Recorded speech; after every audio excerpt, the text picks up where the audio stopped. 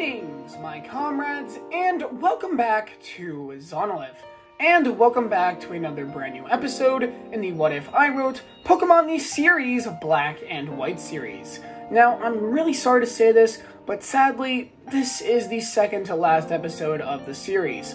I just want to say thank you before we go any further.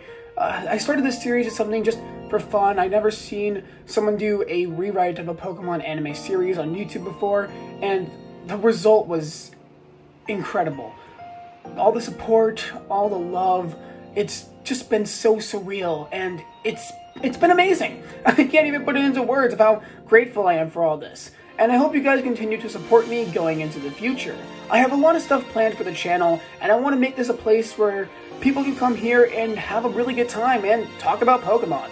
I want to make this channel something special, so please consider supporting me even after the series has concluded. Anyway, I don't want to waste any more of your time. Let's jump right into the second part of episode Kyruem.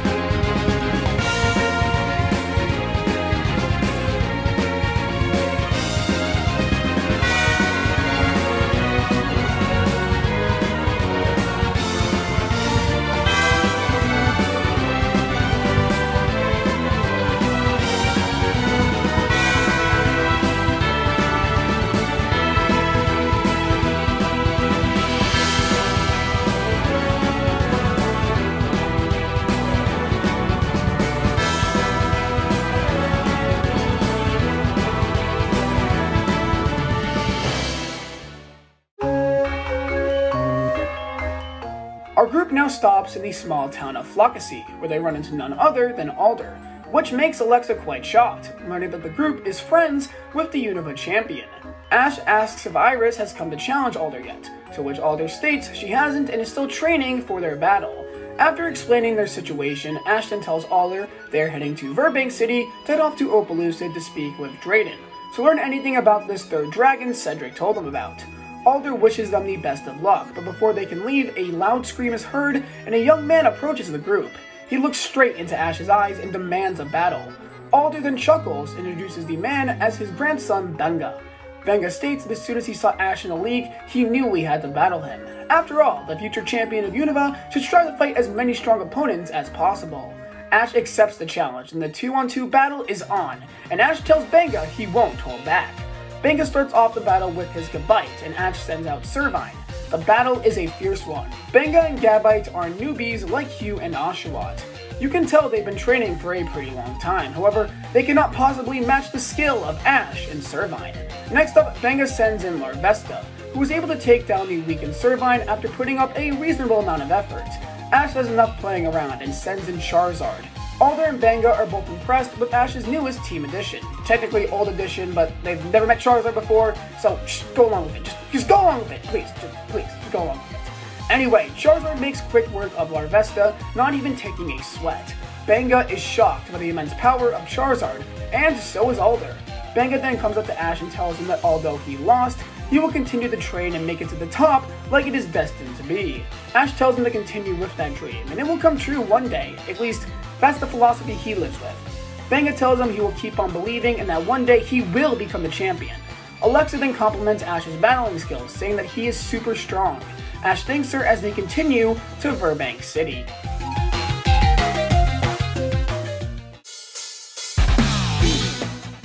Our group then reaches Verbank City once again and is about to head out to Opelucid, when the group once again runs into Hugh, who reveals to have beaten Sharon and earned his first gym badge. It's then revealed that Hugh will be taking on the gym leader here in Verbank City, and begs Ash to come and watch him, because he wants to show him just how much stronger he has become. Ash sees no reason not to, and the group decides to watch Hugh face off against the Verbank City gym leader. They are then introduced to the Verbank City gym leader, Roxy, a punk star, rock superstar, and a famous musician. Their band has traveled all around the world and brought many smiles to people and Pokemon alike. After seeing the resolve in Hugh's eyes, Roxy agrees to battle him in a 2-on-2 Pokemon battle. Roxy starts off with her coughing, and Hugh brings out his newest addition, Riolu. Riolu and Koffing go at each other over and over again, with neither Pokemon giving in. However, Hugh is still a novice, so Koffing is able to get the upper hand against Riolu. Hugh then sends in Oshawott. Oshawott and Hugh have certainly grown since the last time we saw them in Aspertia City, and take down Roxy's Koffing. Roxy then sends in her ace Pokemon, Whirlipede. Whirlipede uses its speed to knock Oshawott back and forth, and the group is starting to worry about Hugh. However, Hugh still has a confident smile and turns to Ash, telling him to watch this. This is his battling style. Oshawott and Hugh then go super aggressive and use brute force to stop Whirlipede in their tracks. Oshawott and Hugh have found their battling style, and this in turn is what allows Oshawott to take down Roxy's Whirlipede. Roxy then gives Hugh the Toxic Badge, and Hugh is absolutely thrilled. Ash comes over and fist bumps Hugh, telling him he's gotten so strong. Hugh thanks him and states he's now going to head over to Castilia. Now that he has found his battling style, he states he's now ready to officially start his Pokemon journey. The group then says farewell to Hugh for good as he sets off for Castilia. The next up on the list is Opelucid. Time to learn even more about this third Unova Dragon.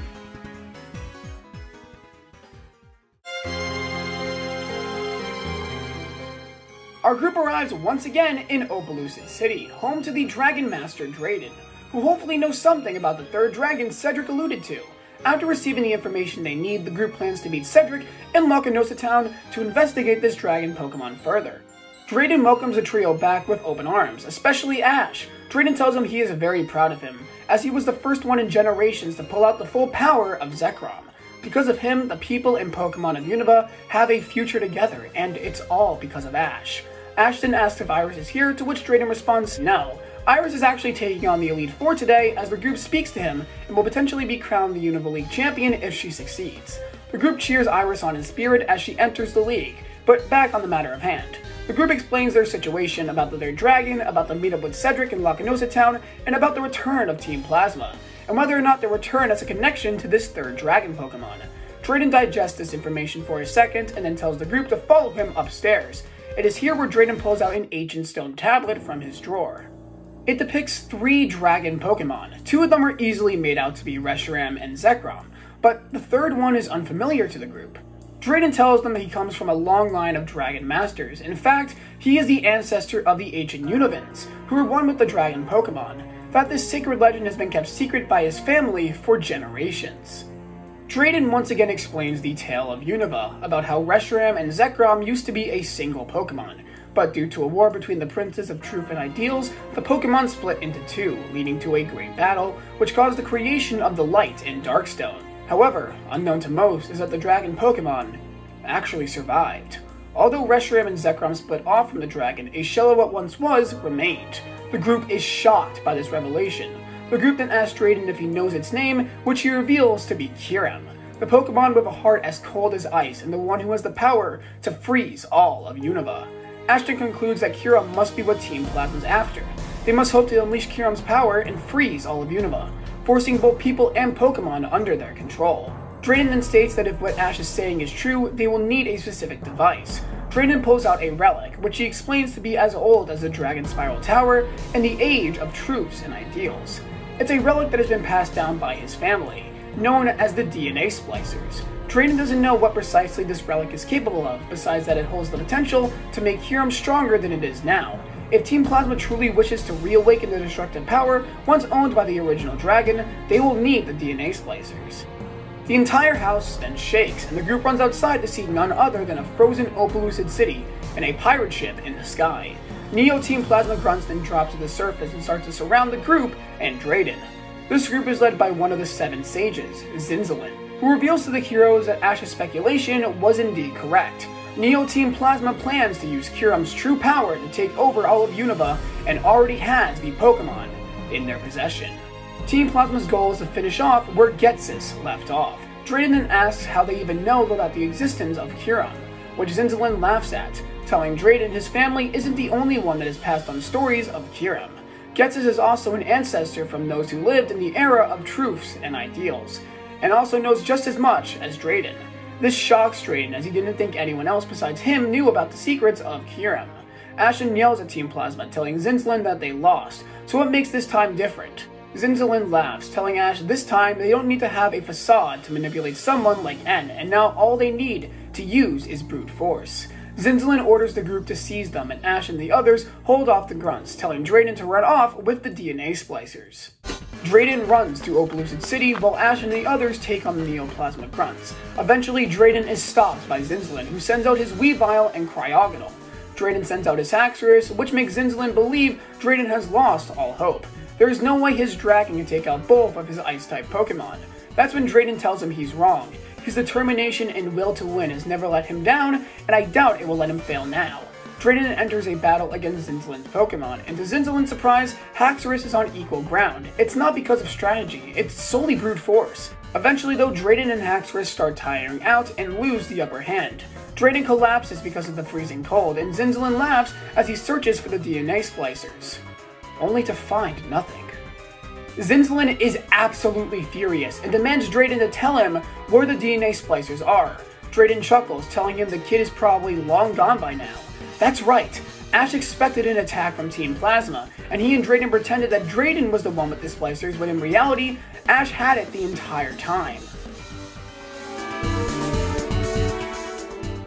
We then go back to Ash and the group, who are on the outskirts of Opaloosa City. The group asks Ash why they aren't going back to help Drayden when he has the DNA splicers. Ash smirks as he pulls out the DNA splicers from his bag. The group is shocked, and Ash explains the plan he and Drayden made. The group is relieved because Team Plasma's goal can't come to fruition as long as they have the DNA splicers. All of a sudden, the splicers disappear from Ash's hands, and it's revealed that Team Plasma's Shadow Triad has snatched them. Ash asks the group who they are, and they say they are nothing more than shadows, watching for the perfect time to strike. Before Ash can battle them, the group of three disappear, before telling Ash that Lord N was a fool, a pacifist of sorts that only brought down Team Plasma's power. Now Team Plasma can finally reach its true potential, and they will accomplish it all with brute force. The Plasma ship then leaves, setting a course for Lacanosa. Ash and the others decide to follow it, getting ready for their final confrontation with Plasma once and for all.